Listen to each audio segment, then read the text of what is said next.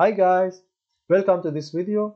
In this video I will explain how to change a part with orphan mesh to a regular part and mesh it again.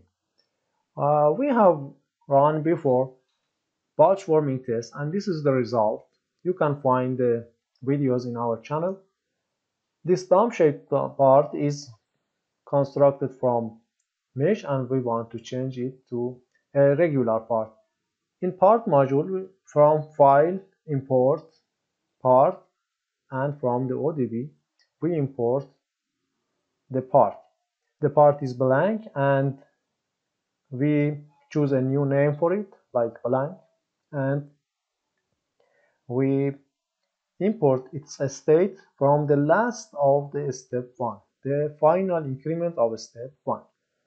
Now we have a part with orphan mesh in module part and want to change it to a regular part. We change it by commands of Python. In the first command, we put this part in a variable. The variable name, like blank, is equal to mdb.models. I press the tab key to automatically complete my commands. I press the tab key and the name blank. This command put the part blank into variable blank. In the next command that I copied here, we have some setting. At first I will put this command in the description of this video. In this command we should define a name for the new part. I set this name BlankfromMesh, for example, and part blank that we defined in previous line is here.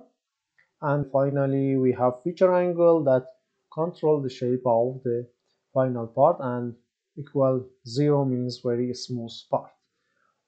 If we run this command, we have a new part that is a regular part, BlankfromMesh. We have this part here, and you could change it, mesh it, and use it in other simulation. I hope you guys enjoyed this video. If you like this video, please let us know by a comment, a like, or subscription. Thank you guys. See you in the next video.